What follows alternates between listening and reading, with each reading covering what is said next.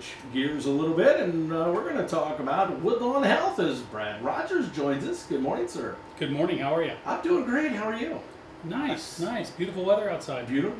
Going to start cooling down again a little bit, but that's okay. It is towards the end of October, so it's kind of expected. I think we're a little behind schedule, it feels like. Yes. You know, we had that 80-some degree weather the last couple of days, and boy, it sure was nice. It wasn't And enjoyable. we just need a sprinkling of rain. We need a lot of sprinklings Yes. of rains. It's like over a nice stretch of time. Yeah, Yeah. I agree. We don't need the downpour that runs all off and doesn't do any good. Correct. Nice, slow, steady. Yeah. Maybe we'll get some. I got some in the forecast for Friday. Okay. A possibility. So. Okay. But you know, it's Mother Nature, so who knows? Absolutely. And Indiana. And Indiana. Speaking of Indiana, good old hospital here, a rural hospital taking care of folks. And how's things going at Woodlawn? I was excited there for a minute because I thought you were going to mention my Indiana Hoosiers. Oh, we can do that. And the 7-0 football team that we've had for the first time. First time since 1960 something. I don't want to offend those those Purdue individuals from this community. I know it's a black and gold through and through up here. But we do get to brag every now and then. But my Indiana roots, boy, I've been happy lately. Happy lately. There has been it's been happy in our household as well as we're watching and listening to the Hoosiers. So. Absolutely. Sold out, by the way, for the rest of the year. Yes. If you were interested in going. Absolutely. Sold out the rest of the year. Yeah, it's amazing, isn't it?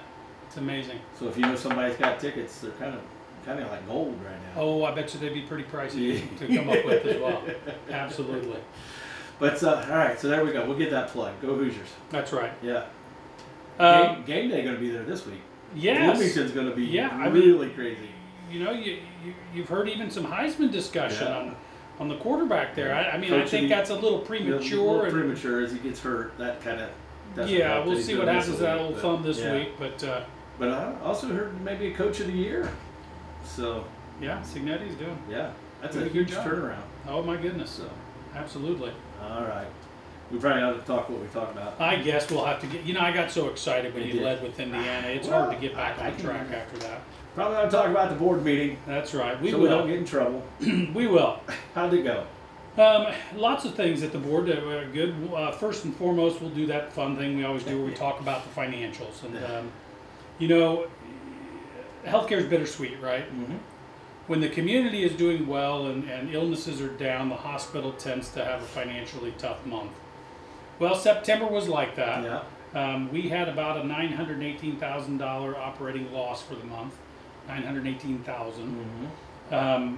And it was due to decreased volumes. Everything from emergency department to the pharmacy was down overall. Again, that means probably less illnesses, less injuries in the community, and we're very happy about that. Yeah. Double-edged sword. Yeah, it is. It's a double-edged sword. We did have an overall net loss of about $560,000 for the month. That's with all of our other revenues and such. Now, year to date, we have a net income overall of about $1.5 million on the bottom line. Good. So that's the very bottom end deal, end after all those other revenues, and so we are still running in a positive for the year. October much busier already, substantially so. We'll probably see that pendulum swing the other way when I come back next month. Yeah. Usually goes like a roller coaster, up and down. Oh, absolutely. For us, 2 or 3 months a year, we typically kind of see that downturn, and that's pretty normal. That makes us a challenge, and we work hard at managing that, but it does happen, and that's to be expected. We had some visitors at the hospital here. Last month. We had U.S. Senator and gubernatorial candidate Mike Braun, Indiana State Representative Jack Jordan, and our mayor here, Mayor Odell. Yes. Wonderful for them to stop by, and they took a tour of the hospital together and saw our facility, and then we got to spend about an hour and a half with them just talking about rural health care. And it's something that Alan, our CEO, Alan Fisher, our CEO, and all of the administrative team have really done a lot more of in the last year, which is get our information out to the leaders in the communities and in the state. Rural healthcare is different. It's different than those large facilities in large cities that have 30 or 40 different locations across the state. Right. Community-based hospital system like Woodlawn we're independent. We're on our own. Everything we do affects ourselves and our community. And we don't get paid and reimbursed, one, like we used to. And two, oftentimes when there are policies at the state level, they don't really think about small community hospitals. No. It was wonderful to hear Representative Jordan, Mayor Odell, and gubernatorial candidate Senator Mike Braun talk about how they understand and realize that there needs to be a focus on rural health care. And that's good not only for Woodlawn Hospital, but all those small hospitals across the country and across the state. So that was nice, and we really do appreciate them taking time out of their busy schedules to come and really spend a lot of time with us. You don't normally get that amount of time. So it was wonderful. Well, hopefully it was some eye-opening things for them as well, and they can take back to their appropriate places and you know, change as we move forward. You know, absolutely. One of the things that Woodlawn Hospital, because of our Board of Trustees' faith in this community and their desire to keep this community moving forward, is, you know, we're keeping open our OB unit. That's a given. That's a board decree, and so we need to talk about those things, because I don't know that the general public realizes that a OB unit in a small community hospital typically loses $1 to $2 million a year. Because the volumes aren't there and the reimbursement is not there. We get paid at Woodlawn Hospital for a delivery from many of the state-sponsored insurance programs the same exact dollar we got paid in 1993. Wow. So that's tough to keep going on when you're getting paid less than your cost of your supplies and your labor costs. That's tough to do. So those are important things to get out to those individuals that are in the government. But you're also one of only a few in the northern part of Indiana, rural community especially, that have an OB department.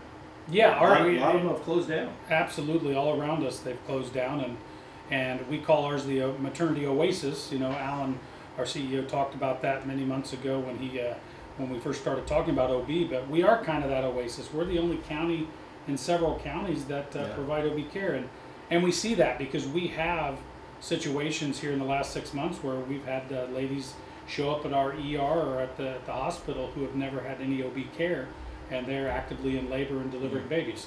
So it's important that we keep those facilities open, and it's important to talk to those representatives and those leaders that have some say in what happens moving forward. So we do thank them for their time. Hats off to you guys for hosting. Absolutely, we really enjoy having them here and showing them what a gem Woodlawn Hospital is. Our Rehab to Home program, we've talked about that from time to time.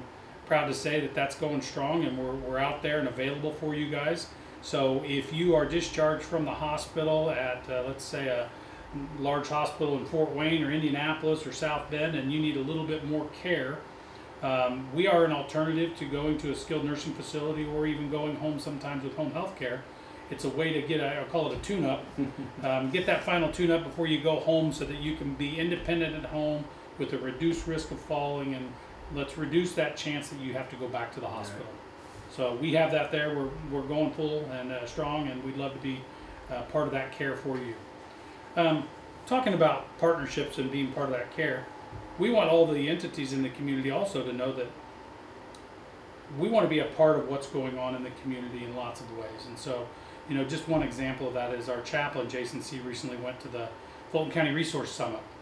And really, that's a chance for us to be a part of the team and a part of the discussion on things like food insecurity and transportation challenges and housing issues. Those issues that the community face, Woodlawn faces too, because we're seeing a lot of those patients come through, and you would be surprised how many times we have to contact local churches and local service organizations to help get somebody a ride home when they've been discharged from the hospital. Wow. Because there's no transportation available after 4 o'clock. I think our transportation crew in the community does an amazing job with the resources they have.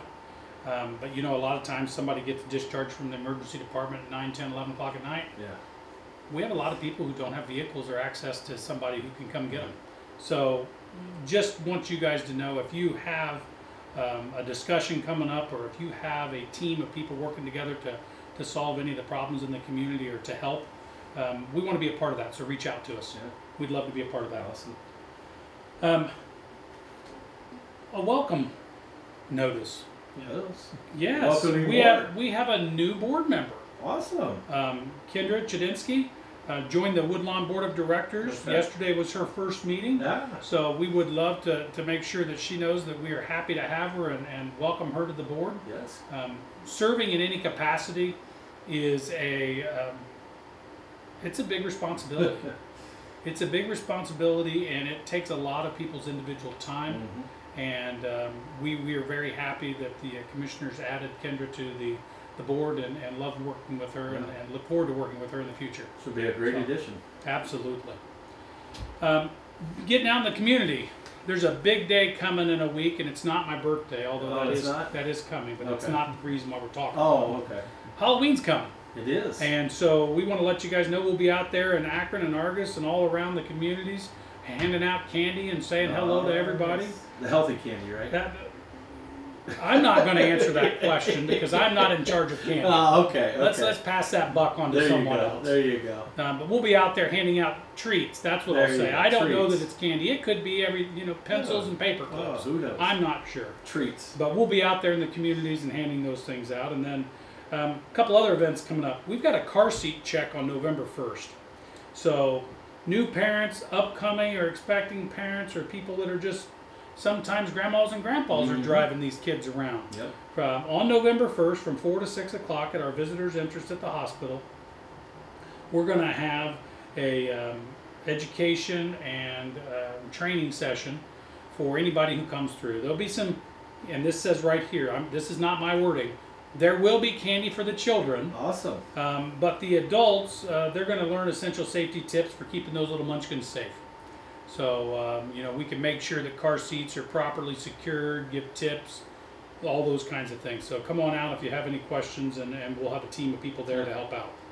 You talk about that, but that's a very touchy situation sometimes, because there's car seats do have expiration dates. And they really do. They do have sayings that if they've been in a wreck already, you are to discard of them, and so some things people may not be aware of. Yeah, you really do need to check those car seats. I think all of us, we have a wonderful piece of equipment. It worked well for our kids, and what do? We keep it clean, we save it, and we want to pass it along, right? Well, sometimes we may be passing along an item that's no longer safe, or it's past its expiration. So there are dates on those, and there's general rules of thumb too for each manufacturer. So come on out and learn that information, and we'll make sure we keep everybody safe. And then on November 9th, we're going to be up in Marshall County at the Lifeplex there in Plymouth at the Holiday Home and Health Show. Okay. So we're going to have a booth set up there with a lot of staff, and we'll be there available for some quick health screens and things like that as well. Cool. So busy times. It is. We do want to again thank everybody. We had a ball this year during our fair season. Finished that up with the Kiwanis Fall Festival there a couple weeks ago, and just want to thank everybody. Had a great time. And that candy that we handed out, it was not healthy candy. It was standard candy with probably a lot of high fructose corn syrup. There you go. But boy, the kids loved it. No, that's what draws the kids. And some of the parents, I had parents requesting, I'd like that large Tootsie Roll, please. Give the small one to the kid. And we don't all grow up, do we? No, we got to enjoy your kid. Absolutely. Yes. So we did enjoy that. And then obviously from a marketing perspective, we're there on woodlawnhealth.org, Facebook, and Instagram. I actually just got on Facebook, the Woodlawn page this morning, just to kind of see some stuff going on, and all of our events are on there and available to you. And occasionally it's pictures of the deer out back. Yes. We got a lot of deer running around between the golf course and the airport and us. Nice trail to walk and see them. Absolutely. So especially on these beautiful days. Yeah, while we still have those beautiful days, come on out and walk around the trail at the hospital. Check out the storyboard that's back there for the kids, and stop in and say hi. So we appreciate you guys and love the opportunity to be able to care for you. Brad, always appreciate you coming in. Anything else this morning as we wrap up? Boy, I think that's enough for one day. Enough for one day? Now I'm all excited about the upcoming game this weekend. How was the food truck this last month? We had the elephant ears and the lemon shake-ups, and boy, the line was long. Fair time all over. It really was, and I had to do what I always do, which is I had to make sure I got bought a warm one at the end of the day to take home to the missus. You did well. So she does request that once or twice a year. I think I had to do that at the fair Probably. when we were out Yes, you there did. as well. With your lipstick and all. There you go. I still, you know, I was at a meeting in Indianapolis, and the idea of the pig kissing situation came up. And apparently there were 3 of us on the Rural Hospital Association board that had some kind of interaction with the swine in the last couple months. And so, see, it's just how appropriate. You fit right in there. when they looked mine up, I won or lost, as they say. Yeah, no However one else you had look to at kiss it. them.